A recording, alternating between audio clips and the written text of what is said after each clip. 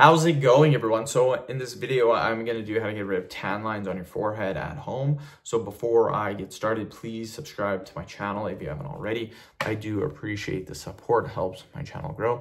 So get rid of tan lines is actually super easy. Basically, what we want to do is we want to speed up the time that your body gets rid of the dead skin cells.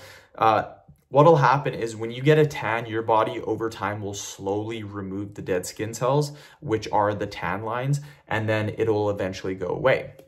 What we can do though is we can speed up the process by doing what's called exfoliation, which just means to remove dead skin cells or excessive oil from the body. So you get 2 tablespoons of sugar, 2 tablespoons of water, mix it in a glass, get the sugary, watery paste, and wherever the tan lines are, only scrub the tan line. So if the tan lines are like right here or right here, get the sugary water paste, scrub it for 60 seconds. Do this once a night right before going to bed. Within 2 to 3 days, they'll be gone. So end the video. Thank you so much for watching.